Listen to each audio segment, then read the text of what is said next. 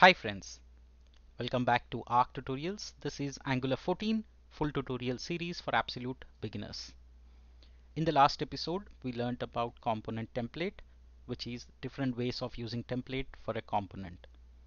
In this episode, we are going to learn about different ways to use component styles, how you can write different ways of styles for a particular component.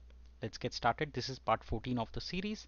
Before I get started, if you have any doubts, need job support, technical help, please write to me at surya.aradhya@gmail.com. If you like my work and tutorials, please do consider buying me a coffee at buymeacoffee.com/arctutorials. Thank you in advance. Following is the playlist I have covered so far. Please make sure that you go through all the topics that I've covered so that you can learn and master from basic to advanced. Today we are learning about Angular component styles. We learned about components, we learned about standalone component, we learned about component template in the last episode. Today we are learning about component styles. So component styles are used to style or define the CSS or the look and feel for that particular component template elements. Right? In the last episode, I showed you that we can write any HTML in the template HTML. And now we need to style them, that is the look and feel. So we control it via style. Okay. So there are two ways that we can use styling in components.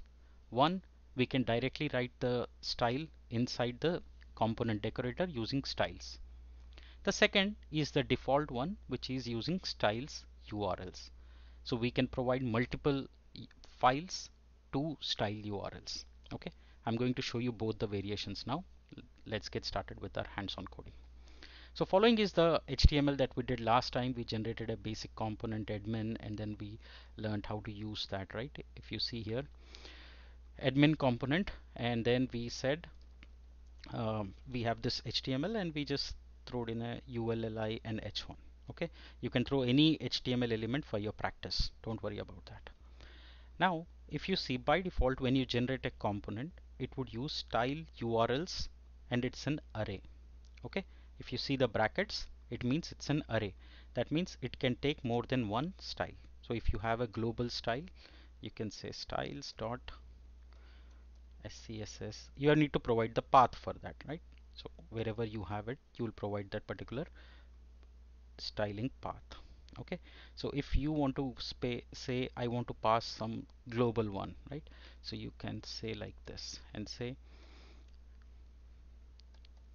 dot dot and pass that particular path in above one level up in the admin app. You can say app dot component dot css.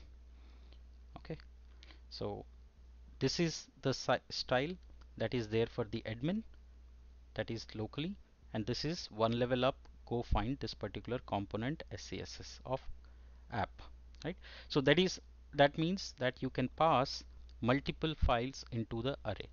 Unlike template will only take one file. Okay, template will only take one template URL will only accept one file. Style URLs will accept multiple files because it's an array.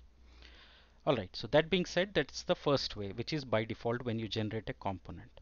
The second way is to use directly the styles inside the component itself, right? So I'm going to show you how do you write that. Okay, so for simple starter, all you have to remember is remove this entire thing, copy it, and till here. You still need the array brackets, and then you would define the styling here. Let's say you want to define a UL, right? The one that we used. And now what do you want about it, right?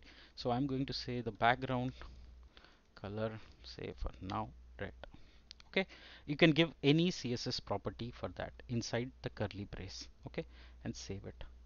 So it says it failed. Okay, so let's see why. Because I did not close it. Okay, let me check it.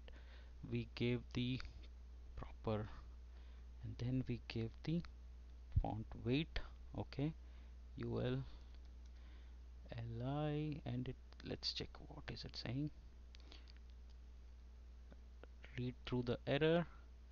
It says background color is missing. Okay, so background color is okay. So background hyphen color, red, then curly brace, then close it, save it.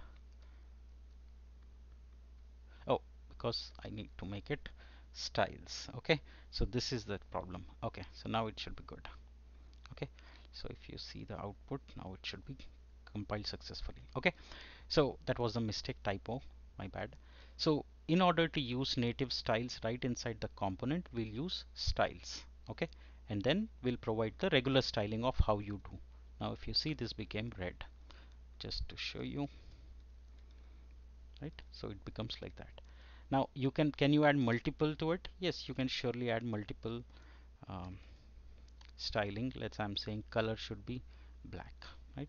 And I'm going to change a little bit, and so you see now it became light yellow with dark, right? You can throw in any number of details to it. Now let's say you want to style some other component. This is just like how you would style in any CSS, right? If you say,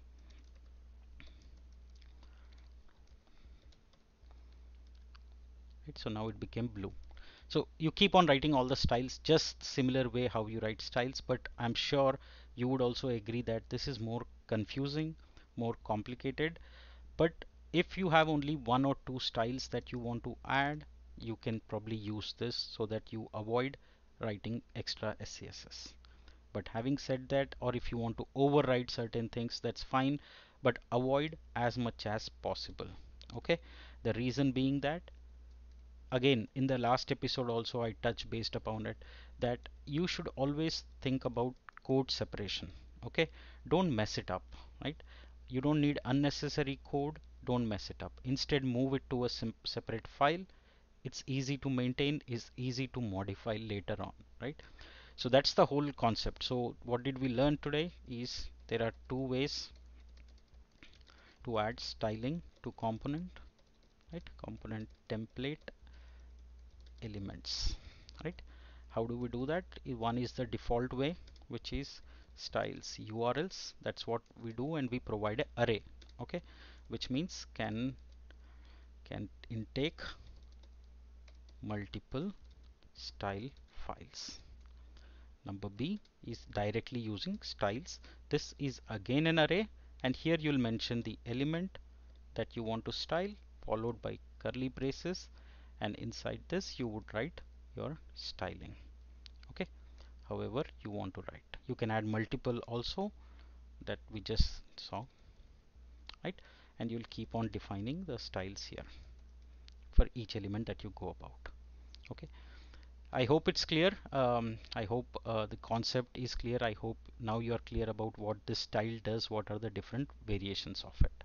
Okay, perfect. If you have any questions, any doubt, let me know in the comment section. I'm always happy to uh, answer them.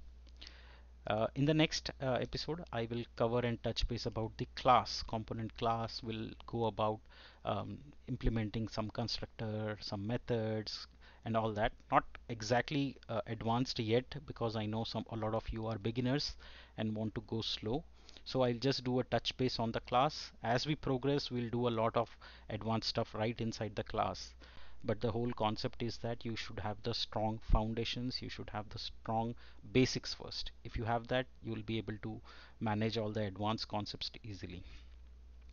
That being said, thank you so much for joining in this episode. I will see you in the next episode.